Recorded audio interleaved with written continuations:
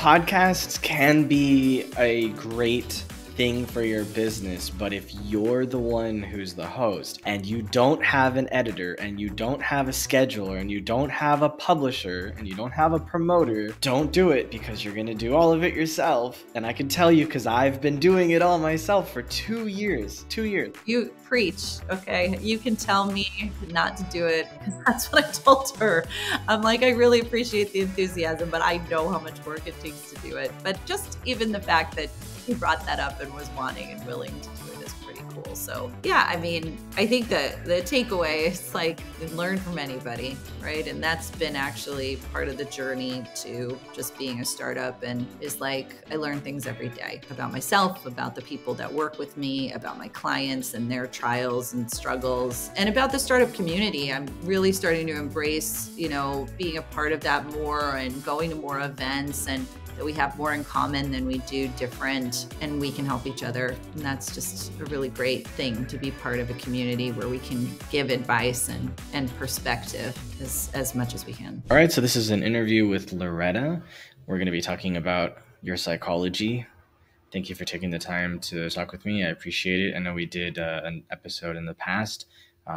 For people who don't know who you are, can you just explain real fast what your business is? And if you don't mind talking about what you guys average in terms of revenue per year. Sure. So I'm the founder and chief strategist of Sēd Communications. We are an integrated marketing firm that supports startups exclusively. We are 2 years old, and we are crossing over to $1 million in revenue. And so we're really proud of that milestone, especially because startups have smaller budgets than some of those bigger brands. So getting there has been arduous, but a joy. So yeah, that's where we kind of are in our journey right now. Okay, great. So I'll cut this little next part, but the reason I ask that question is because I want people to know that the people that are being interviewed are already doing 7 figures a year, so that they have someone to look up to, because the audience that I'm targeting are people that are not there yet. They're doing 5, maybe 6 figures a year. Yeah. Okay. And now there's dogs. I got to close my window. This is one of the problems of living in a city on the first floor, facing the street, no less. That's okay. Okay. So what makes you excited for this business? Everything. The newness of it. It's a new experience. I'm innately curious. I love trying new things. I love learning new things. So that for me, it gets me up in the morning and keeps me motivated, just not knowing what's around every corner and the challenges that I'll face. I thrive on adversity in some weird way. I don't know why. It's exciting to meet startup founders. Honestly, I'm really glad that we focus the business on startups, because their brand of marketing and psychosis, matches mine in as far as being a risk taker, being bold, being open, and, yearning for creativity and innovation. So I feel like between the unknown of starting my own business and the people that I'm in it with, it's just makes it really interesting every day of the week. You said the unknown of starting this business. What's your biggest fear about doing this kind of a business? Failure. I don't fail usually. I've had a pretty good track record. I can't say that I succeed at everything, but when it comes to work and business, I've been always incredibly ambitious. My entire career, I've been ahead of the curve of my peers. And so I feel very proud of that and proud of my accomplishments. So I went through some really hard times in the beginning where I was crying nonstop, and I don't know why, because that's not me when it comes to challenges. But I was just confronted with a lot of emotions that I hadn't felt before, and challenges that I hadn't stood face to face with. And I think one of the hardest pieces was financial security, and being sure that I could, live the lifestyle that I had worked so hard to earn. And if that would go away, and was I making the right decision and leaving my career when I had just, been promoted to the C-suite in the agency world, and it was kind of my time. And I still think about that. I can't lie, but things obviously are growing and getting better with Sēd and the agencies. So, I mean, that becomes less and less of a concern and enters the further, kind of files in the back of my mind with every day that passes. But yeah, it definitely has been an emotional journey. And I guess I didn't realize how important stability and financial security were to me until I kind of started my own thing. So then would you say the financial part is the hardest thing about running this company? For me, I'm a multitasker. I've always loved work. Like, work is my hobby. It's sad. But it's true. I really love what I do. And it kind of gets every part of me going: the creative side, the strategic side, the people side, building relationships, selling, like presenting. Those are things that I really love. So I think the rest of it, like the doing of the marketing, is something that I'm so well versed in and rehearsed, for over 20 years. So it kind of comes naturally to me. I think the pieces that don't come naturally were all of the entrepreneurship, kind of having to handle things myself, having to worry about where business is coming from, having to worry about the financials of the agency, things that, because I was the head of creative and strategy in my past agencies, I really didn't have to worry about any of that. Just show up with the ideas, show up with the brilliant thinking, and you were good to go in the meeting. And so taking on some of those responsibilities in the beginning was definitely not my strong suit at all. So how have you handled that since then, since your finances are better now? Yeah, at first, I really wanted to control everything. I am a control freak by nature, so I think most entrepreneurs are. I bet you if you polled the audience, Sean, you would see that most people who own their own businesses probably are.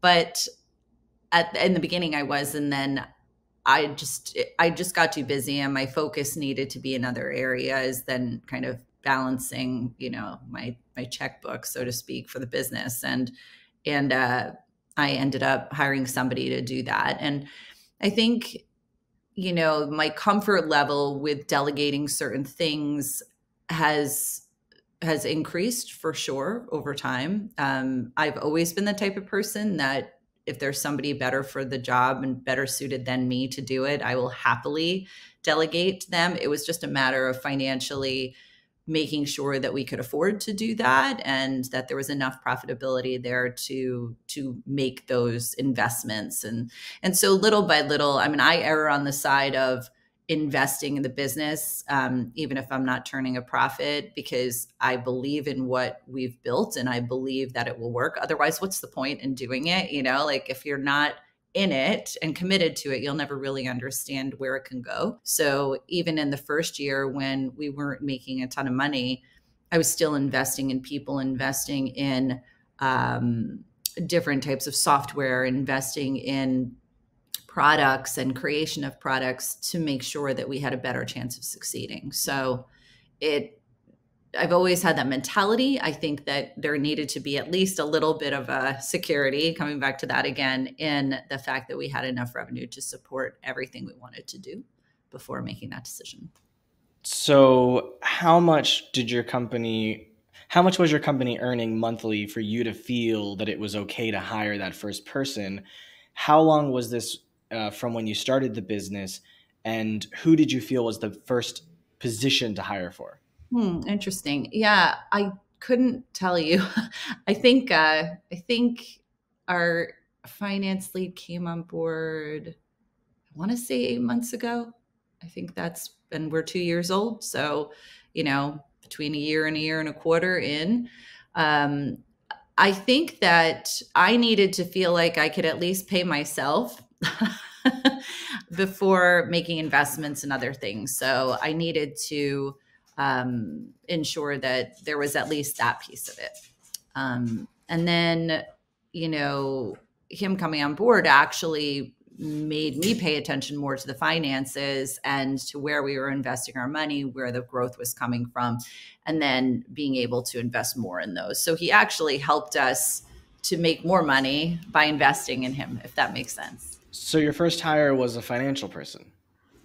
Well, my first hire is basically all of the staff that does the marketing and PR. So we're a consultant business. So we hire consultants. That's our whole model. Is we don't have full-time hires for anything. We actually have a group of consultants that are signed on long-term contractually to work with us.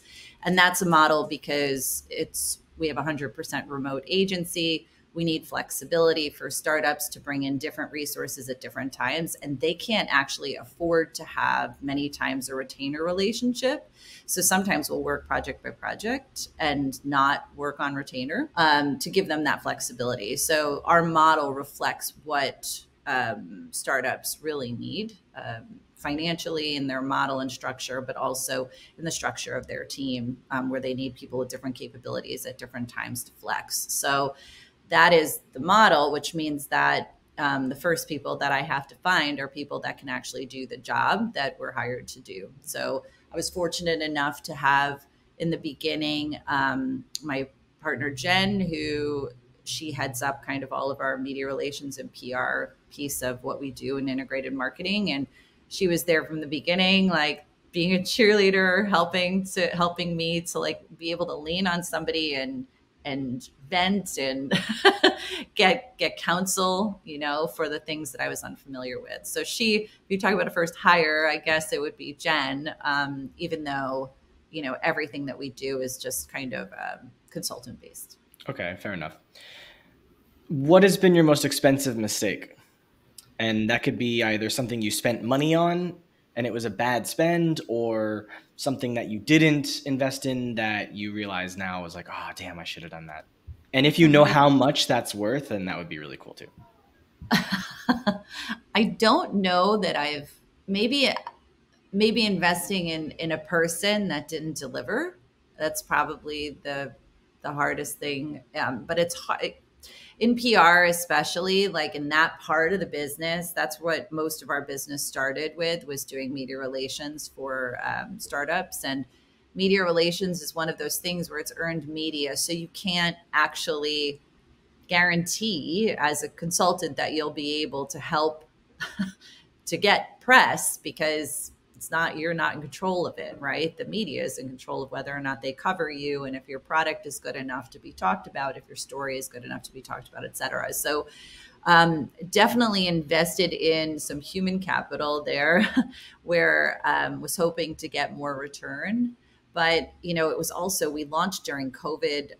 The media world was turned upside down at that moment, and it was incredibly hard for anybody to get coverage. Couldn't even find journalists. They were all working from home. So then you couldn't call them or text them. Sometimes their email wasn't the same. It was just a little crazy. So that was probably, I wouldn't say it's a mistake. It's just the nature of the beast, of the work that we do. Working with creative people is a little bit different because they're actually producing things, producing an idea that they're in control of. So yeah, I think that's probably it's not a mistake per se, but it's definitely a place where I invested and sometimes did not get the return. Okay. How do you anticipate problems? I guess I just take them as they come. I'm very much a visionary when it comes to looking ahead in marketing and seeing what's coming and being able to prepare for that and set our agency up for success, all of those things. But I'm kind of caught off guard, I think, when things go wrong, because I'm super positive. Like I'm always actually, so back to Jen. Jen is a glass half empty. I'm a glass half full. So in the beginning of, us kind of sorting out how we would split things up, how we would manage clients, et cetera, we had a lot of conversations where her perspective was we weren't going to be okay. And I was always like, we're going to be fine. And that's just how I am as a human being. I'm very pragmatic and realistic, and you have to be a business owner. You can't live in the clouds. You can with your idea, but at the end of the day, there's some fundamentals that need to be there in order for you to thrive. But yeah, I always think things will work itself out. And if it doesn't, then it doesn't. And then you move on. I mean, you have to roll with it. I mean, like anything in life, nothing's going to be perfect. And I think many years of being in the agency world, and especially with some of the most brilliant minds in advertising and marketing that I've had the pleasure of working with and for, you just learn that it's not the end of the world. Like someone used to say to me, we're not saving lives here. We're just selling a bunch of stuff, and it's the truth. It's like at the end of the day, we love what we do. We love selling things on behalf of, our clients. And if it doesn't work, it's like you can do your best to look back and see why, but it's how you move forward that matters. And I'm always just like, okay, let's just keep plowing. That's what we have to do. So anticipating problems to me, it's like, it's almost scaring yourself for no reason. Like you can, I guess, look down the road and see if you're not going to be making money, or if there's some issues that could affect you losing clients, or, but to me, that shows itself, that shows its face. It's not hard to see that. And that's just my training, I guess, where I can recognize that stuff. So a lot of things don't surprise me. Okay. How do you discover bottlenecks in your business? And how often is it you that's the bottleneck? Oh, I'm totally a bottleneck. There is no doubt in my mind. That control freak comment for sure. But I've learned to get better at it. I've become a lot better at delegation. I mean, I've led teams before. So for me, it's pretty natural for me to delegate to people on the team that are really great at something that I've, hired them to do. I don't think that bottlenecks in the other part of the organization show themselves that easily, especially because people are reporting to other people and they don't want to complain about them. So then the bottleneck continues. It's until someone at the top, if it's me or if it's Jen or if it's something else, they start to recognize it because things just aren't getting done, right? So eventually from the top, you start to uncover the bottlenecks, but it takes a while for them to rear their head because nobody wants to get anybody else in trouble. Whereas it's so funny, the other way around, my team is the first one to be like, Loretta, just please don't get involved in this, because it's just going to slow down the process. I'm like, okay, that's fine. Like, just come to me and tell me when you need my approval or input or whatever, however I can help. And I think in the beginning, I was certainly trying to boil all the pots, myself, and it was not working well.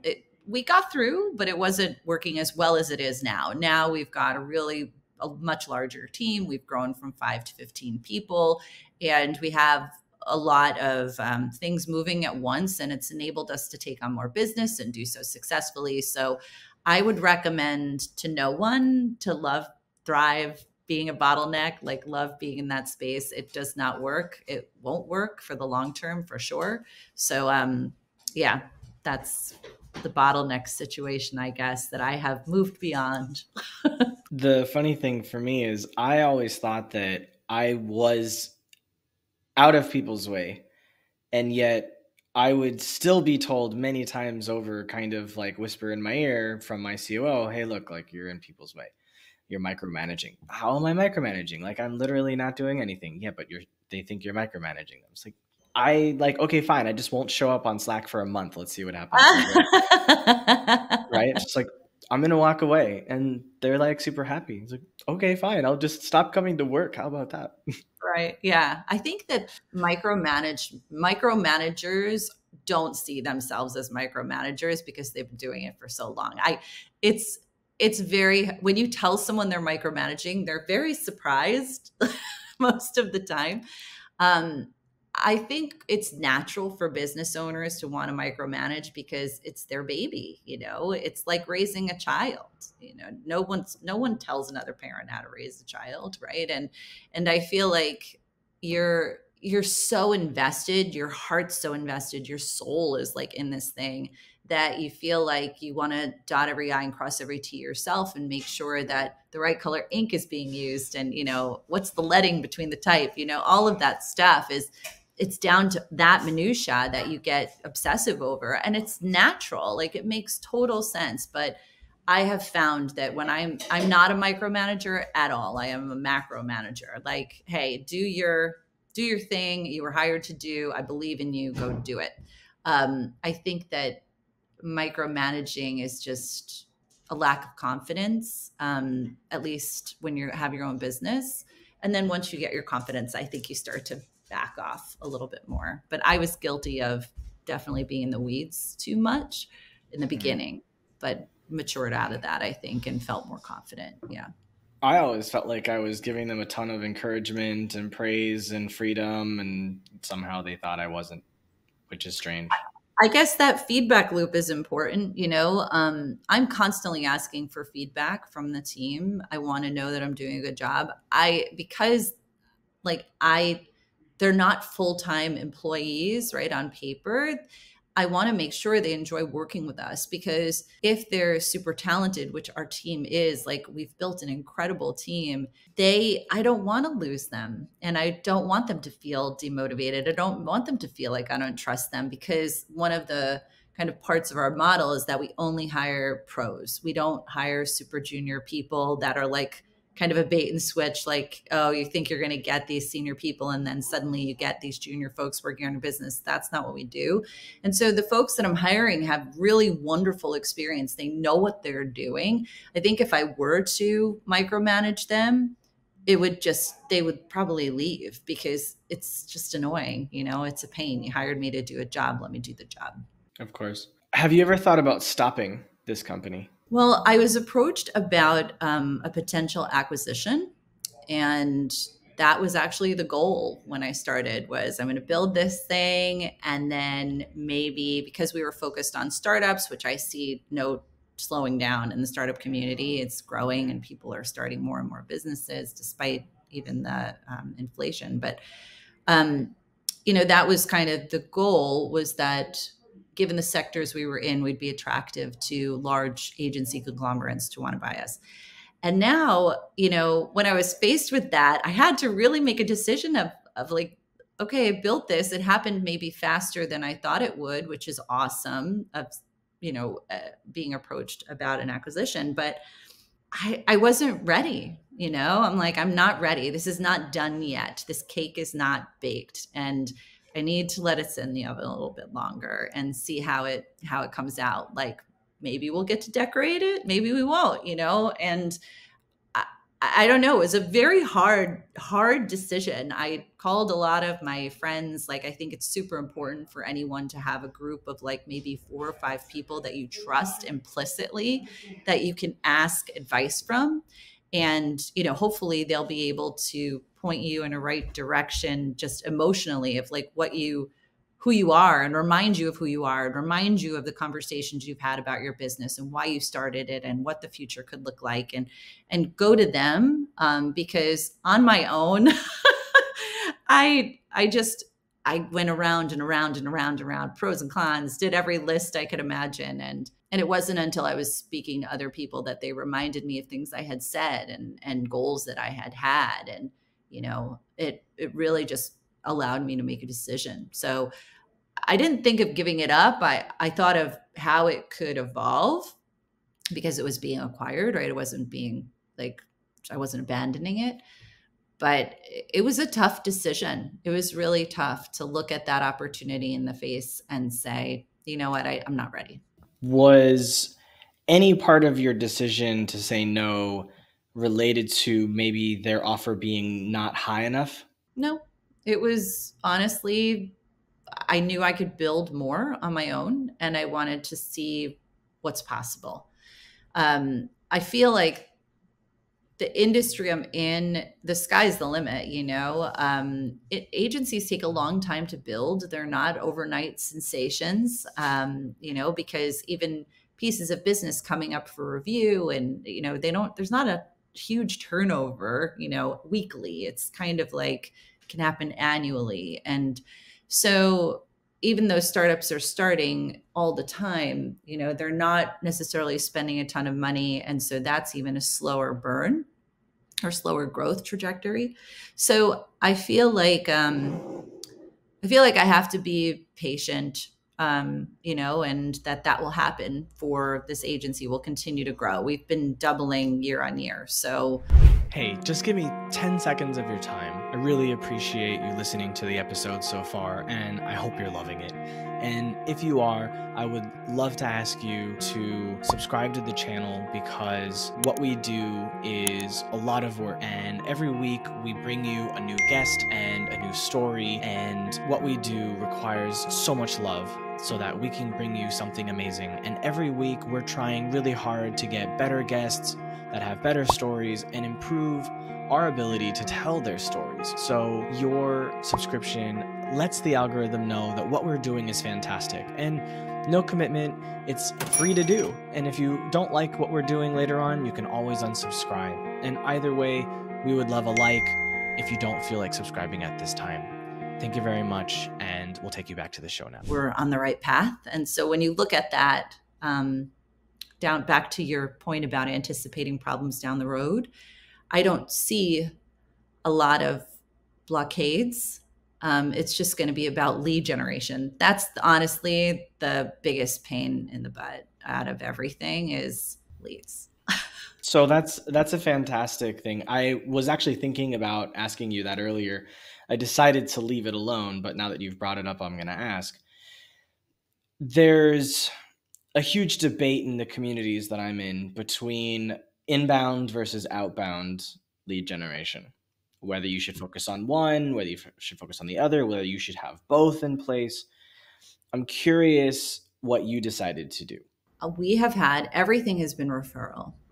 So we've been really lucky where the reputation that I have as an agency leader, or that the people that are working with us have, we tend to get a lot of business through referral. In fact, I actually got a piece of business through, I think, your podcast, John.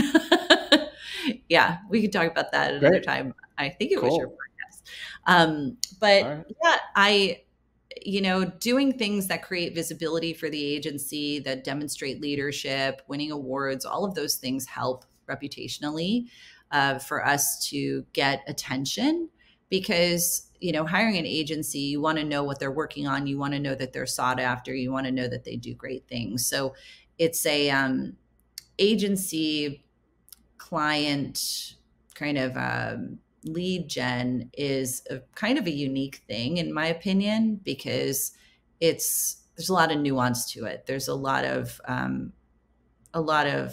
who's on your team, what kind of brands have you worked on. So it's a lot of reputational stuff and how creative are you, essentially. But I do get approached on LinkedIn about 9,000 times a day of all of these people that say they can generate leads for me and set up meetings. And my inbox, I don't know, there must have been a meeting somewhere that said, hey, let's all start the same business, because there's thousands of these companies and individuals that approach me through LinkedIn and say that they can generate leads for me and all of this. And because I know the agency business, I don't think those will work for us, because, when you do a pitch too, when you meet companies, the only way that you can show them that you're amazing at what you do is through case studies. Yeah. But it's also about giving a perspective on their business. So that takes time. That takes a lot of effort to dig into a category and assess where they are and what are the opportunities for them. And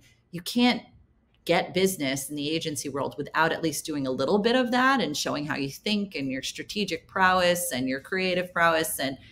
And so if I got 50 leads, there's no way time-wise we would be able to answer all of them, So I feel like the way that we've been generating leads is more organic than that, through connections that we have, through, people referring us to other people they know, attending startup events, doing networking, things like that. That is kind of how we've been going after it. And I think those types of companies are not for everyone. It totally depends on the business that you're in, if that's going to work for you. And so I think the agency example is kind of the best way I can explain nuance, in an industry, and whether outbound or inbound is the way to go. So in the communities I'm in, almost everyone says outbound. You got to do cold outreach. You got to be on Twitter. You got to be on LinkedIn. You got to do this and that. And my feeling is there's probably nothing wrong with cold outreach to get the first few clients coming in. But at the same time, you want to build a personal brand around the owner or a corporate brand so that you can start to build an inbound lead generation system, because cold outbound is a hell of a lot harder to close. And I know because I've been there, I've tried it, and my not my startup, but the business before that was also 100% referrals. And at first I started with cold outreach and I would close like maybe 8%, 10%. When I switched to referrals, I was closing 80, 90%. That's where we're at too. It's 90%. If, I think this year it might even be 100.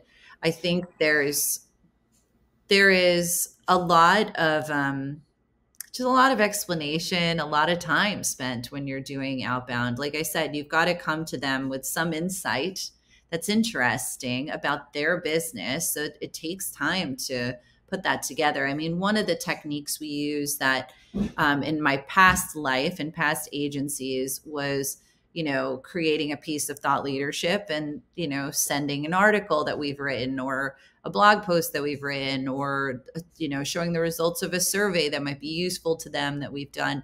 I mean, all of those techniques, sure, they may or may not get attention. There's always risk involved to that. But I think the way that LinkedIn has flooded people's inboxes and allowed those, basically paid opportunities to come in.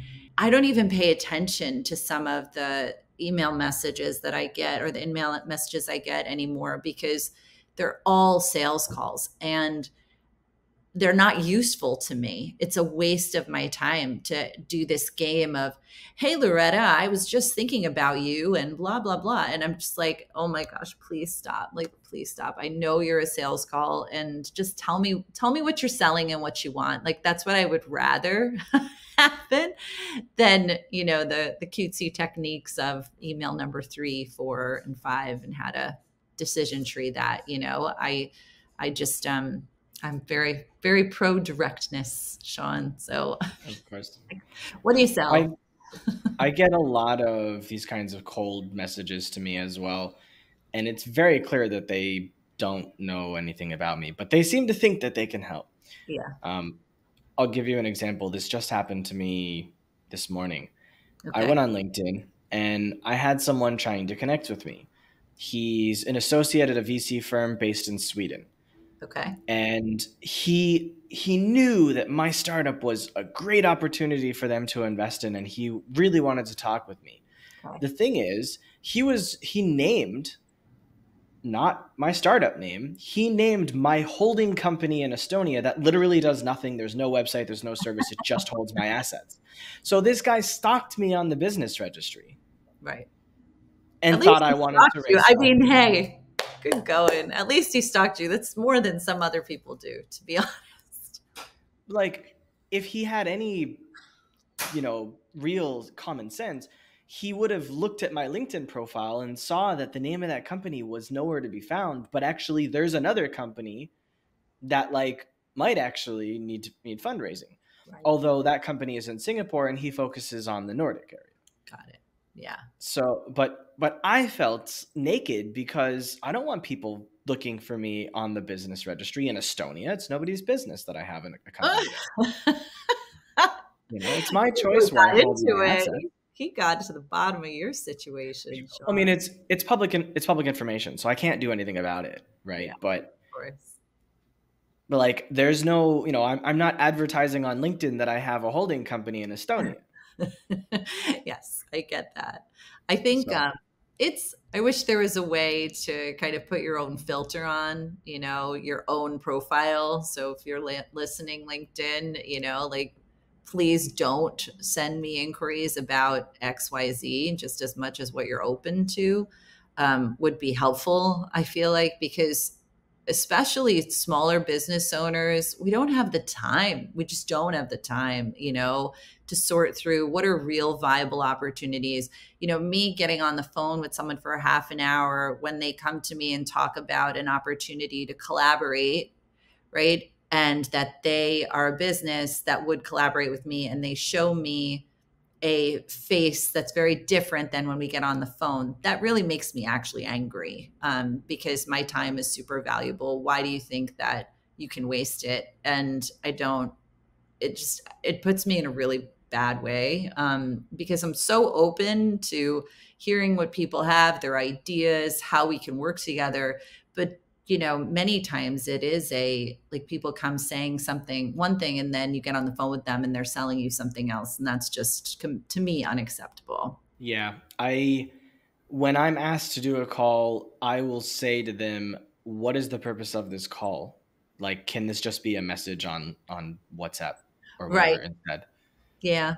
And that's what I've started to do more of. But even the screening process, then I have to email them back, and then it's just, it's very sounds like you need an executive assistant to do that nonsense for you. That's the next hire then, Sean, right?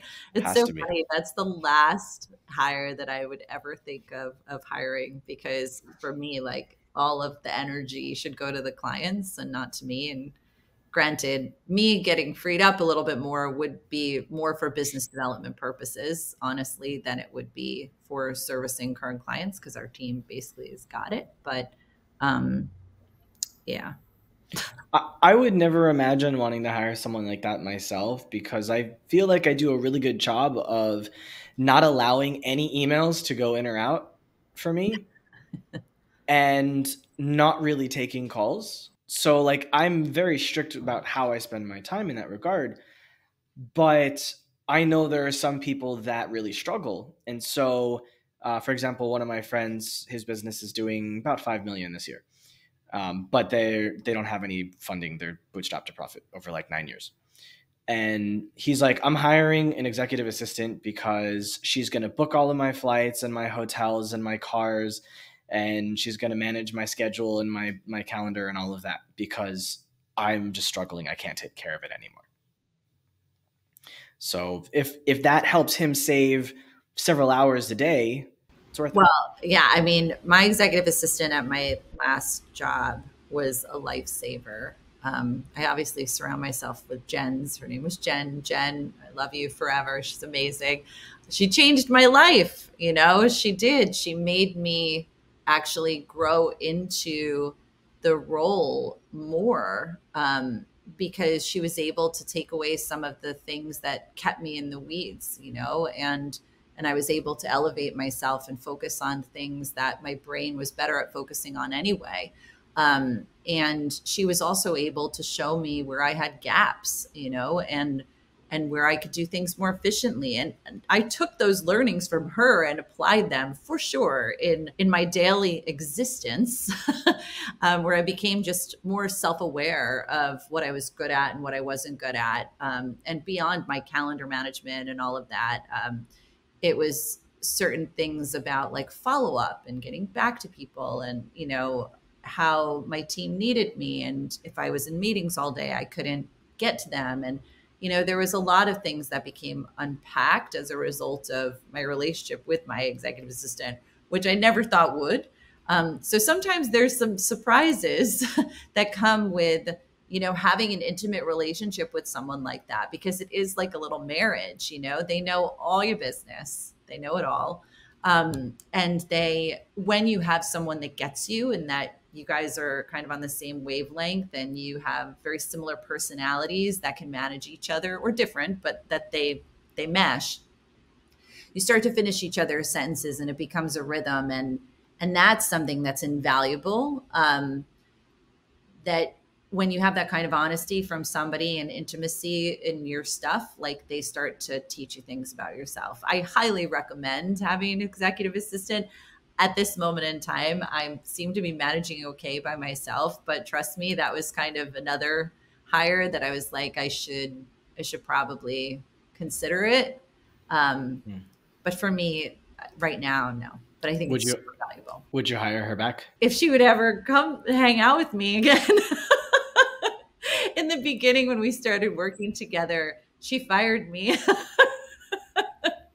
She literally said, Loretta, like, you're not helping me help you. And it was very hard for me to let go of the control of what my day looked like. And it was so valuable once I did. But yeah, I would love to work with her again, but I think she's loving where she is right now. I do still keep in touch with her.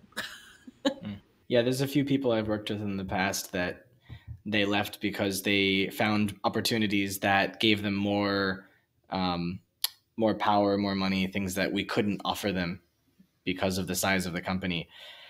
And I was like, I would give my left leg to work with this person again. And like one of them, for example, was the backend developer. He was a senior backend developer. And we hired him at a time when we had someone who really badly messed up our backend and we didn't realize it for several months. It took him over a year to fix it. Okay. But single-handedly, he made our backend something that was like really beautiful. And the documentation was amazing. He just like, this guy's attention to detail and ability to communicate and document, it was like talking with an angel. I can't even begin to talking to an angel. Ooh, I hope he's listening. I can't even begin to tell you how sad I was that he left. I got it, and I tried multiple times to try to convince him to come back, and he was like, but like someone like him, people grow too, and they probably learned from you, right? As well. I think I hope so. Of course they have. I mean, even people who have come into my existence, whether at this agency or others, coming in for one role, I moved them, shifted them over to another one because just saw what they were capable of that, hadn't been brought to their attention before. And I think that's our job as people in any company, is to like spot things that are opportunities for people, especially if you're managing teams, and kind of at least share with them, like, you could be really great at this. Have you considered doing this? I have 2 interns right now that are the most amazing young ladies I think I've ever worked with at their level of experience. And they're teaching me every single day, new things. And they, one of them came in with a certain interest and I'm pushing her into another area. I just feel like that's our job as humans, is to enlighten each other, of what's possible. Yeah, I was mentioning earlier that I'm in several entrepreneur communities, and a number of them are Gen Z.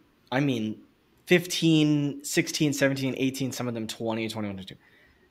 And the access to knowledge that they have that I didn't have 15, 20 years ago, it shocks me. Like, if I was in their situation, I probably would be way further ahead than I am right now, because we didn't have smartphones until I was 24. Well, you were beholden as well to the executives that you knew that were in your orbit, right? Because through LinkedIn, you could reach out to people that you say, hey, can you mentor me? I mean, that you admire. It's just access to different points of view.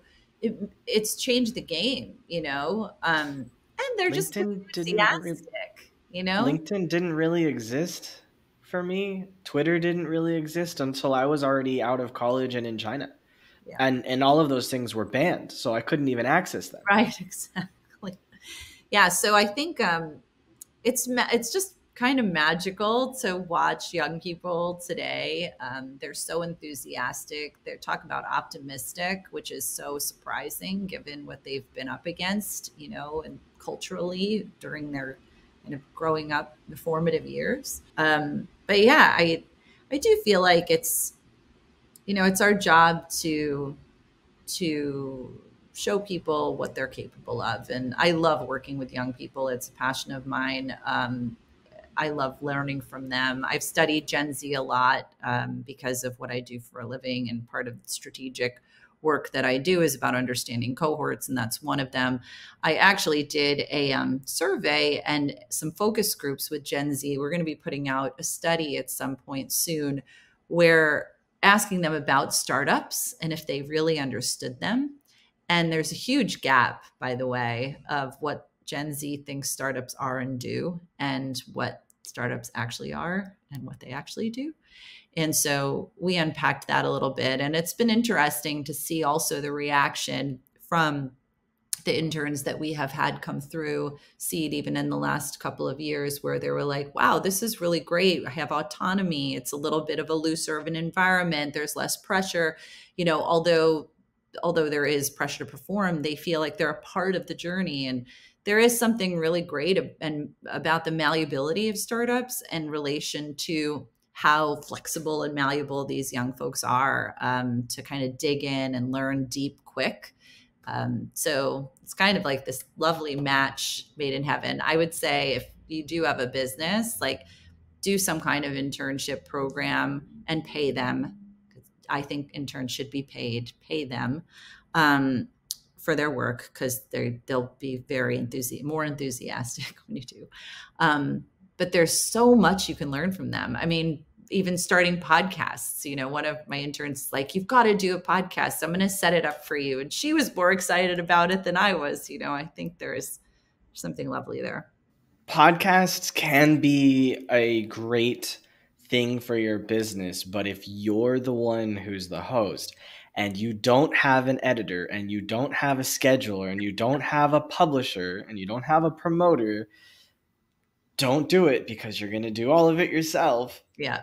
No, and I can tell you, because I've been doing it all myself for 2 years. Yeah, 2 years. You preach. Okay. You can tell me not to do it. That's what I told her. I'm like, I really appreciate the enthusiasm, but I know how much work it takes to do it. But just even the fact that he brought that up and was wanting and willing to do it is pretty cool. So yeah, I mean, I think that the takeaway is like, learn from anybody. Right. And that's been actually part of the journey to just being a startup, and is like, I learn things every day about myself, about the people that work with me, about my clients and their trials and struggles, and about the startup community. I'm really starting to embrace, being a part of that more and going to more events, and that we have more in common than we do different.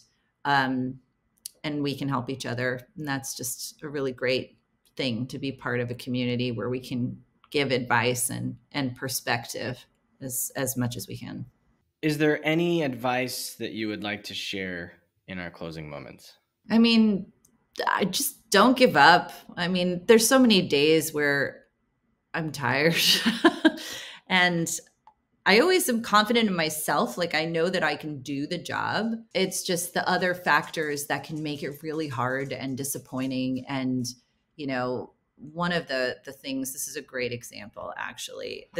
I just traveled a bunch, and it was the first time that I was on vacation and able to actually take a vacation in 2 years, where I did not really answer emails. The team is great. They're taking care of everything. But we have an incubator where we start startups. That's part of, that is our incubator, so that we can test new things and new marketing techniques on those, our own startup brands. And we just started about a year ago now, a brand where we support farmers market born startups. So we give them a platform to sell their products, and everything we're creating in the incubator is to help the startup community in some way, shape. But the customer service part of that endeavor sometimes falls on me, because there is some woman that's lost her mind who's really angry for whatever reason that is. And then the team is like, what do we do?